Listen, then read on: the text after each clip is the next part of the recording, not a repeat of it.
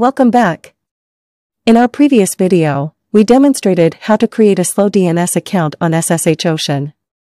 If you haven't watched it yet, be sure to check it out for the initial steps. Now, in today's video, we'll continue the process by configuring SlowDNS on a SocksIP tunnel. Let's get started. 2. Download SocksIP tunnel. Open the Play Store on your Android device and search for SocksIP tunnel. Download and install the app. Step 3. Launch the app. Once the installation is complete, open the SocksIP tunnel app.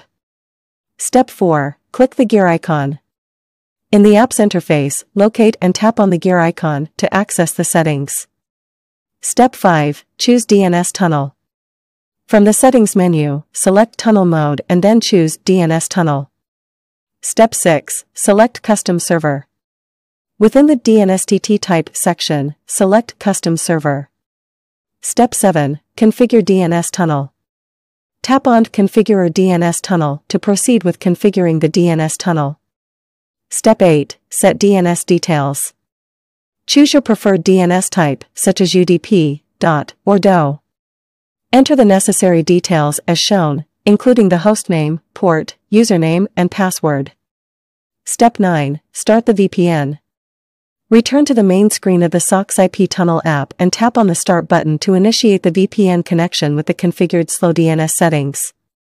Step 10. Export and save configuration, optional.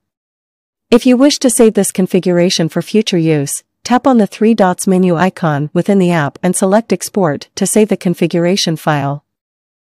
Thank you for following along with this tutorial on configuring SlowDNS on a SocksIP tunnel.